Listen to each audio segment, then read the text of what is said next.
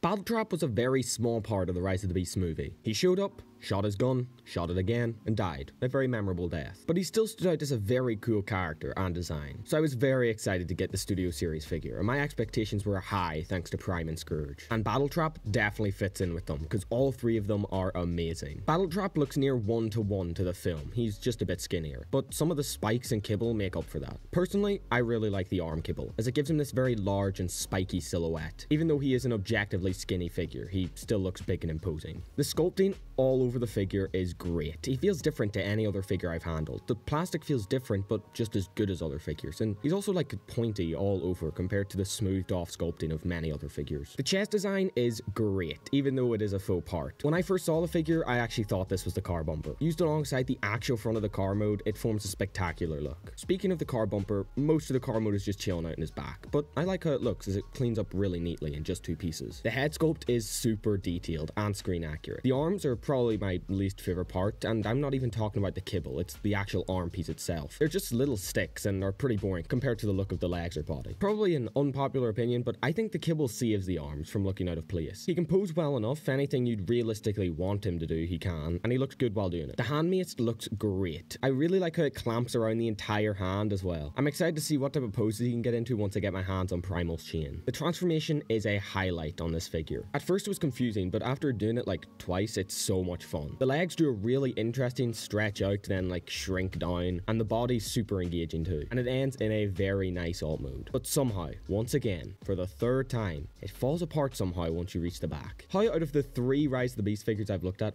all of them have fumbled the back of the alt mode. It's definitely the best looking from the back though, but that's not a very high bar. Other than that, this is a really nice compact little box, and it's really enjoyable to look at. The only part that I really don't like is the visible feet. They just don't look too good. Overall, this guy is a very fun figure with a great bot mode, great engineering, and a pretty good alt mode. He's definitely kept up the trend of good Rise of the Beast figures, and for that he's getting an 8.5 out of 10, because I feel Scourge's leader price allowed him to beat out Battletrap in the ratings.